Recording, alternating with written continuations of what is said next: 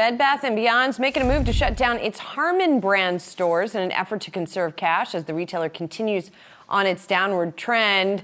Is the end near for Bed Bath & Beyond? I mean, that's where Brian Sozzi's take today. Is that really in question at this point? I don't know. I didn't even know. What is Harmon? We have to question it until it happens, I suppose. So this is a story Yahoo Finance broke late on Friday. So a more accelerated pace of store closings at Bed Bath & Beyond. A couple months ago, they said they would close 150 stores, but now saying or telling Yahoo Finance they will close 87 more stores in addition to that 150. Plus, they're also closing 52 Harmon stores. And Julie, it really is basically a beauty products type of store where you can get beauty products at a good deal. Never was a big focus for the company. It was always seen as a brand that they might cut, and now they're cutting it. Why? Because they have to conserve cash at this critical point in time. So those stores, in fact, closing.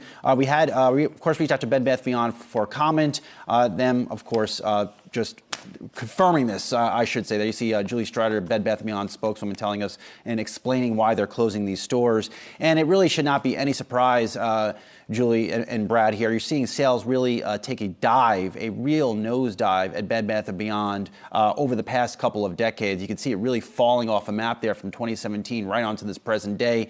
And now the sales declines are in fact getting worse because the inventory is not being shipped to the stores in a timely manner because of their various credit problems. And if you cannot stock your shelves, you cannot drive sales, you cannot bring in cash flow, and this eventually all just becomes a big black vortex, which brings me to my take. Essentially, right now, Bed Bath & Beyond is known in retail as a zombie retailer. It's there. The stores are there. You can still probably go in there for now and get a towel, get a toothbrush if you need it, or some cups for your house. But by and large, the inventory is unlikely to be current. And chances are, if you go back in a couple days after your most recent visit, the shelves will probably be bare. Well, it's a question of the value experience for the consumer, too. If the consumer doesn't think that there is any value in spending time there or putting gas in the tank and spending any of that gas on your trip to Bed Bath & Beyond or even walking into the store, then that just continues on with Bed Bath & Beyond struggling to move the product that they do have in store. It's a waste of time going there. You want to get all of your shopping done in one day in this still high gas price environment, go to Target, go to Walmart. You can do all of your grocery shopping, and in case of Target, you can have actually just sit in your car and have the groceries brought out to you for free.